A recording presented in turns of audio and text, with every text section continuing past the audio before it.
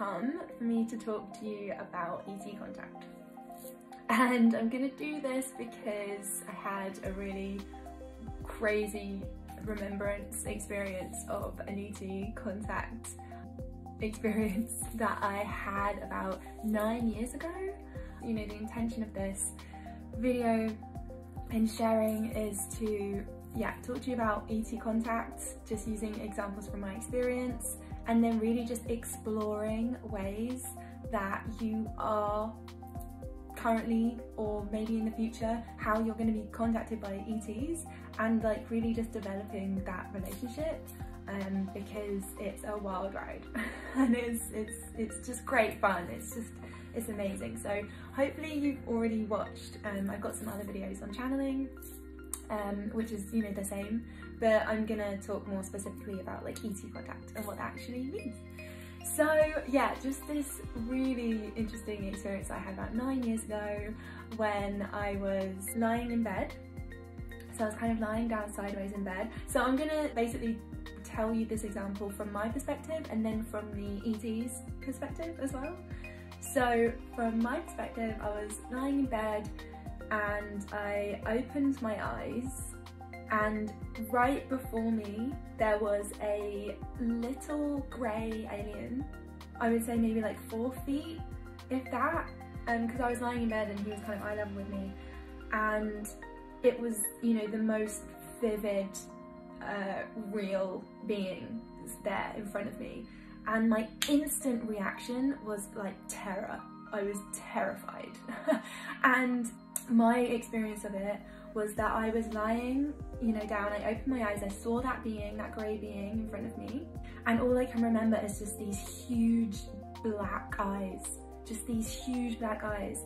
You know, it was very, very clear to me that that was, you know, a grey alien in front of me in my bedroom.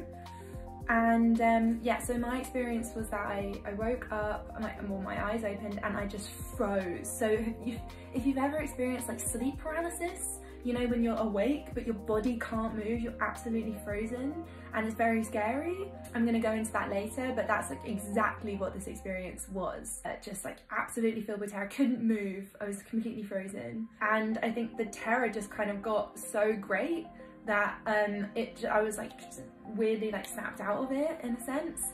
Yeah, like but it felt like forever that I was frozen, and it felt like forever that I was just staring into this being's eyes.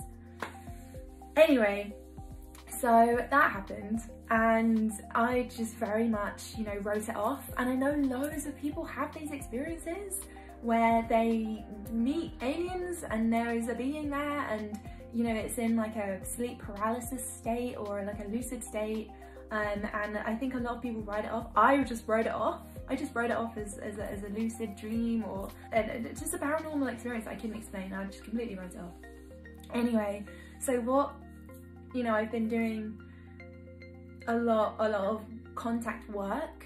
A lot of the work that I do is contact work, and I'm going to talk to you in more detail about my other beings that I channel and my other guides and things. But what I wanted to talk to you about was that experience that I had with the grey alien, the grey being, and what I've kind of discovered and found out recently is his perspective of what actually happened. So basically, grey aliens and grey beings, they have had an experience in their civilization, in their lifetime, where, you know, their kind of timeline of evolution, where they completely cut themselves off from their emotional body. So the Greys were very, very mental, and they chose to kind of push down their emotional bodies and focus on a more intellectual way of existing, right? And eventually, you know, they cut their emotions off completely. You know, this meant that they couldn't reproduce, because, you know, how can you reproduce and create create life if there's no love? You can only create, you know, life if there's love. So they couldn't reproduce. They carried on using their mind to help fix the problem. So they never kind of gave in to the absolute fear and terror and sadness of their impending extinction. So they just was so focused on getting out of this, you know, existential crisis using their mind. So they like went underground and they started cloning and they just became the Greys. But again, this is so generic. Like there's literally tens of thousands of species and there's just so many stories and timelines and stuff. But anyway, I'm just being generic to kind of help explain to you their perspective. So, and essentially, there's a species of grey beings who kind of came from that sort of timeline, and they also came from a planetary existence, like a solar system, where they had loads of suns. And they had loads of suns, which meant that they didn't really sleep that much, so they didn't dream. So these kind of two experiences, they basically evolved. So, you know, they didn't have, you know, they don't really have an emotional body. They don't really have any emotions. They're not empathetic in any way. They only just use their mind. And they didn't really dream. And dreaming is so important. Like that, dreaming is literally like completely connecting with the cosmos and getting all these messages and downloads, and, you know, connecting with your spirit and stuff is so important to dream. So on their evolutionary path, they didn't dream and they were cut off from their emotions. Okay, so what they do, what some of these Greys do, a lot of these Greys do, is they, this is so funny, they stand in people's bedrooms and watch them dream. Yeah, I know. It's fucking crazy. And they have no understanding that that's weird. They don't think of it as intrusive or weird, because they just don't have that level of consciousness, because they evolve differently. So to them, you know, so his perspective, this being who is in my bedroom, so because I'm naturally like high frequency, you know, like I'm very connected. You know, I work with inter-frequency beings, and I see myself as a higher frequency being who kind of like came into this earthly body to just hold frequency and just share, you know, some light in this world, basically, some information. So I was kind of in this lucid state where I'd like woken up and I've been able to see this being, because I'm on that frequency wave where I believe in Greys. I believe in them. Even at that point 9 years ago, I totally believed in them. So I was in that frequency state where I would be able to see one and encounter one if it came into my existence, which it did. So as I opened my eyes and I saw this Grey being, the initial reaction that I had was so scared. I was absolutely terrified. And then from his point of view, he instantly picked up on my fear, because these beings they are more highly conscious than us. They have more consciousness, so they are operating at a higher frequency. So my emotional reaction would have really hit him hard and would have really affected him massively. So his response to my terror and fear reaction was to freeze me, right? So he just like froze time, because he was so scared that I was scared. So it just went into freeze mode, and that's why I had this paralysis.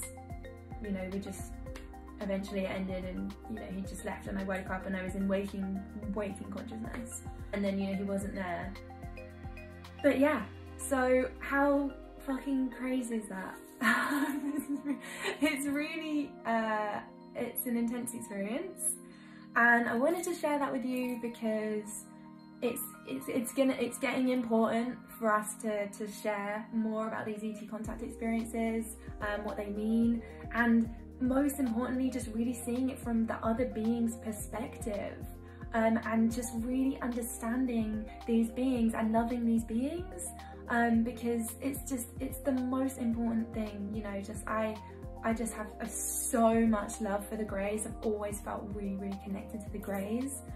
And, you know, after that experience and learning about, you know, what actually happened, that there was actually a beautiful Grey being there just watching me sleep, because they just have you really have to step into their point of view and, you know, to just kind of really understand empathetically, you know, their kind of longing, their yearning to learn from humans about everything, about dreaming, about love, about emotions.